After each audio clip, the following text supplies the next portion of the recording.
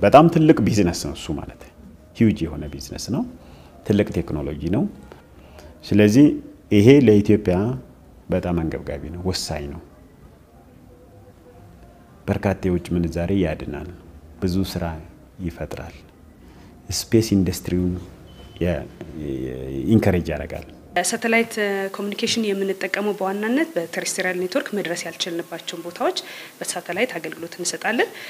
በአሁን ሰዓት በሀገራችን ሩራል ኤሪያ ላይ የሞባይል ኔትወርካችንን በቴሬስትሪያል ኔትወርክ ማገናኘት ያልቻልንበትን በሳተላይት ነው የምንሰጠው ማለት ነው ለምሳሌነት የሚጠቀሱት ደንበኞቻችን ኤር ፎርስ ዲፌንስ እንደዚሁም ደግሞ ከቢዝነስ ተቋማት እንደ ሲቪል አቪዬሽን ለናቪጌሽን ፐርፐዝ ይጠቀሙበታል ኢትዮጵያን ኤርላይንስ ፍላወር ፋርምስ የኛም የራሳችን ክራይሲስ ማኔጅ ምናረግበት ሴንተሮቻችን አንዳንድ የዳታ ሴንተሮቻችን ይሄንን የሳተላይት ኮሚኒኬሽን ይጠቀማሉ ማለት ነው የኮሚኒኬሽን ሳተላይት በበርካታ ዘርፎች የሚተገበር ቴክኖሎጂ በመሆኑ አስፈላጊ ነው ከሚለው ይልቅ የመኖሩ ጉዳይ አንገብጋቢ ነው የሚለው የተሻለ ይገልጸዋል ይሉታል በተለይ ደግሞ ለዘርፉ የውጭ ጥገኛ ለሆኑና በማደግ ላይ ላሉት እንደ ኢትዮጵያ ላሉት ሀገራት የኮሚኒኬሽን ሳተላይትን ጥቅም በተሻለ ለማየት አለመኖሩ ያጎደለብንን እንመልከት ይሄ ባለመኖሩ የኮሚኒኬሽን ዘርፉ የመገናኘት ዘርፉ ላይ ጉዳት አድርሷል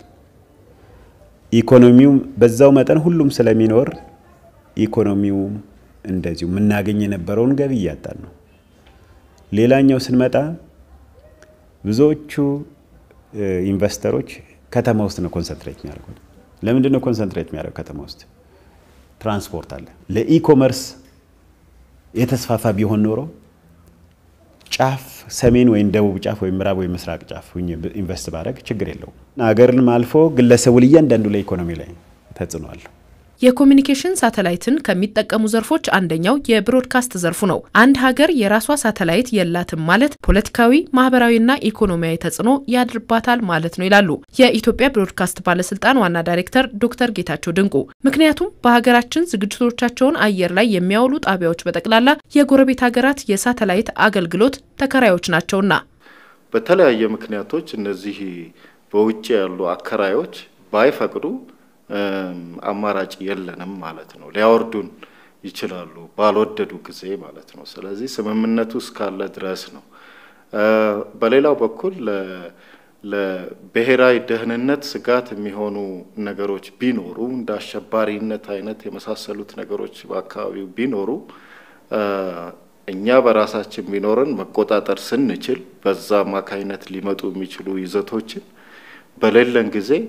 አንዳንዴ ደግሞ ማንፈቅዳቸውም ይዘቶች ወደ ሀገር ሊመጡ ስለሚችሉ ይሄም ለሀገርና ለዜጎች ጉዳት ይሆናል በማህበራዊም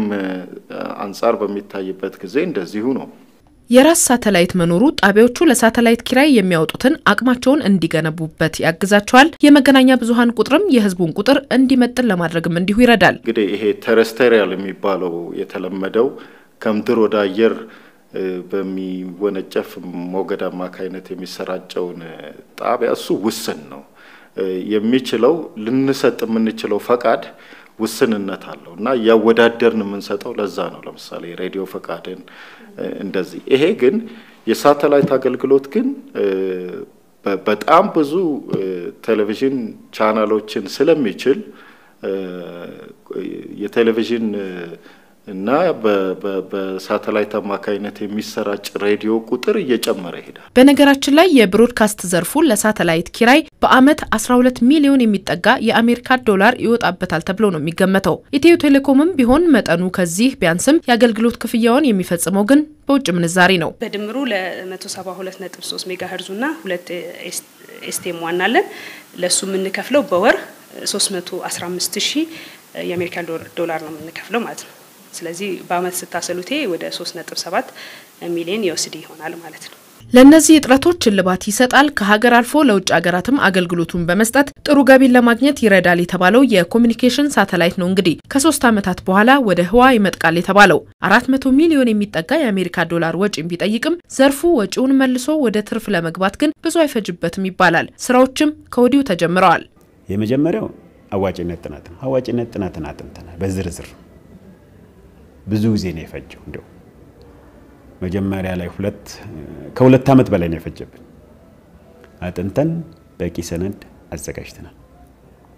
እሱም ብቻ አይደለም እኛ ምን ፈልገው አሁን ለኮሚኒኬሽን ሳተላይት እስከ 400 ሚሊዮን ዶላር ስለሚጠይቅ በጣም እንደ በረጅም ጊዜ